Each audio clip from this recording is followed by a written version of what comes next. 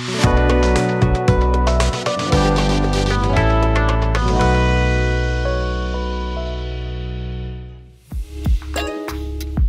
friends, welcome back. For example, this categorized. Let's open the movie post type. For example, so go to the dashboard, which is a custom type. So KGF chapter one. Okay. So if you see here, in the request in the query monitor, you can see the request film slash KGF chapter one. Then this is the rule is have been matched, and this is the movie KGF chapter 1 and then pagination. Okay, and here you can see the movie. It's a queryware, and this queryware created based on the post type slug, and this queryware will tell the WordPress that you have to search this post slug into the movie post type. Okay, so and this will done into the what I can say in the parse request. Okay, so let's see in here. So I will sorry, my bad. Okay, so I did something. Okay, so let me, I'm just change on commenting here and also on commenting this. Okay, so now we have print the WP class object, and here you can see the query string which is matched. Okay, and this is the request, this is the match rule, and this is the match query movie equal to KGF chapter 1 and page. Okay, and these are the query values here. So here you can see that post type movie have been set, and this value will use by the WordPress to set to get the post which is post name is a KGF chapter 1 from the post type movie. And how this post type will set, so into the WP parse request, um, parse request method. In the parse request method, you can we have querywares, and we will get all the post types in its object, and whatever the post type slug we are setting as a post type querywares, and this post type querywares will use to identify if there is a queryware name exists same as the post type slug, then it will set the post type queryware. Okay, and that used by the WP query. Here you can see post type queryware, and this is a WP where. WP where means it will loop through all the public querywares available, and it will check whether it's in the querywares variable exist or not. So here you can see the movie is exists movie queryware, and if it's movie queryware exists, and if it exists in the post type querywares, based on this post type queryware array have the list of the post type slugs. Okay, and it will check whether if it exists, and it will set the post type, and based on that querywares it will check set a name. Okay, so here the post type movie and the name, and these two value will use by the WordPress WP query. So if I go here, uh, comment this out and uncomment this global WP queryware, and if you see here, so this is the queries, okay, passed by the WP class, and here in the queries you can see the movie, then post type movie, and the name KGF chapter 1. If I go to the request, okay, so you can see post name KGF chapter 1 and post type have a movie.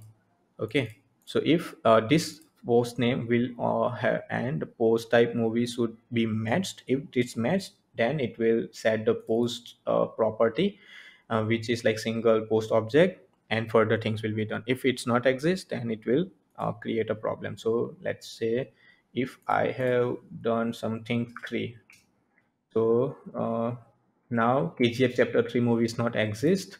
So it will set 404 is 4041 because the post property don't have any content, and in the WP query, if you go to the 404 handle of 404, sorry, so go to the me, then handle of 404, and here it will check this post will not have any data, so that means it's a we have to set a 404. It will set 404, then it will set is 404 property of the WP query class, and then give a status header, and WordPress will render the 404 page template from the current activated theme. Okay, and yeah, so this way, if the content, if based on the current request, if content not found from the database, then it will be a 404. If it's found, then the content will be rendered to the to in the front end matlab, means. Okay, and this querywares, and it's very important how this querywares like define. Okay, so after this video, go through this parse request uh, parse request method, okay, to understand how it's parsing, what other querywares have been used to identify the request, and how it's setting, and how those querywares pass to the WP query, and the WP query uses those querywares to get to fetch the data. Okay, so yeah, that's all about the execution workflow. Okay, so you know that if how these rewrite rules have been matched, how this query were set, how WordPress identify what kind of data needs to be fetched from the database, how it construct SQL query based on the query wares passed or like parsed from the current request, and passed by the WP class to WP query. Okay, so similarly you can like consider as an homework that now you can check about okay, so you can have some what I can say, kind of some practical thing. So here you can see nothing 404 templates is displaying here. So what you can do is I have shown you the rewrite rule for the single post and a single movie post, which is custom post type. You can go through the author archive page. So if you go here in the request, you can see the articles author matched, and this author name used by the WP query to get all the data about this Chandra author and display in the here list of the post. Okay, so based on that, it will be done. Similarly, it will be done for the categories, sorry.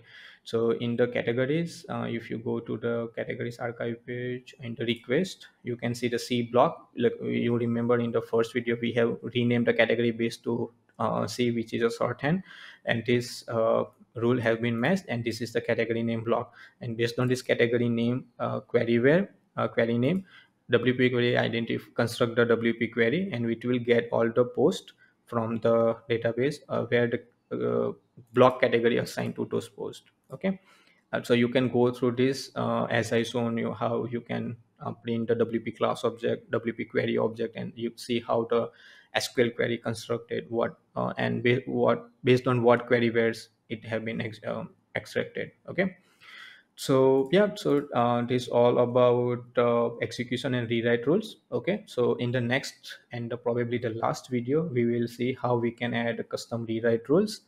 Okay, or how we can change the author base or search base using the WP rewrite class and its in their properties. Okay, so yeah, thanks for watching this video. I hope you learn about this, how this rewrite rules execution workflow implemented, and how it's executed basically. And since you know about this, so it's really helpful for the developers like in the debugging as well. For example, there are multiple rules and we have installed many third-party plugins, and if one of our current custom rewrite tools are not working, probably may affect by the other rewrite tools. Maybe we have to move our custom rewrite tool at the top so that it will match first. Okay, because the rewrite tools matched from top to bottom.